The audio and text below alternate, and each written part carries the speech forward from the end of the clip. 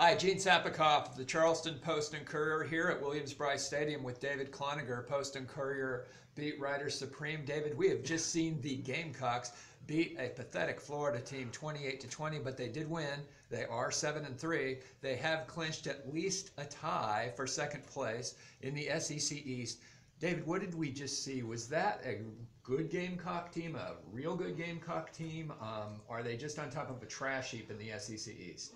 Well, I got to defer to the latter there, Gene. I mean, you give them credit because they have not succumbed to the awfulness that is the rest of the SEC East. But I just keep looking around, and I don't mean this as an insult, but how's this team 7-3? I mean, with some of the ways that they've played and some of the ways that they've tried to close out games, and it's just not doing.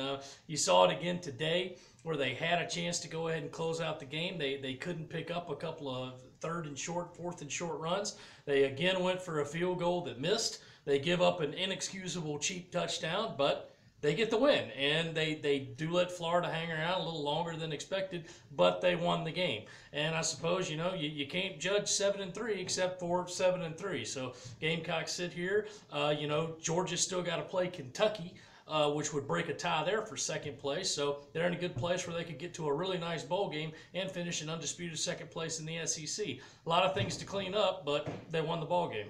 I think the way they would explain how they got to 7-3 is with this "so what, now what" mentality that Coach Will Muschamp and the players that he preaches and that they've bought into, from Dr. Kevin Elko, a noted sports psychologist and motivator.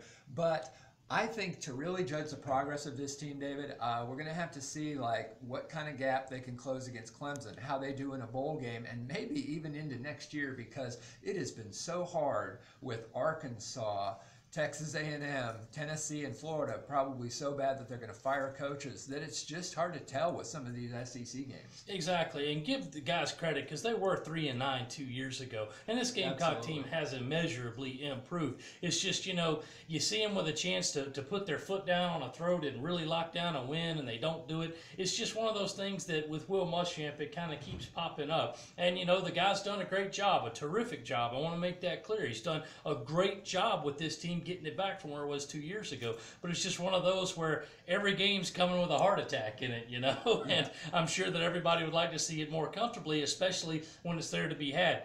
Florida had no business hanging around in this game as long as they had. The Gators are a pitiful football team. But USC they didn't play well in some spots. They played very good in others. They were great on third down. They got the running game going, but Jake Bentley throws 3 interceptions. They break down on one key play late and then give up basically a 63-yard touchdown.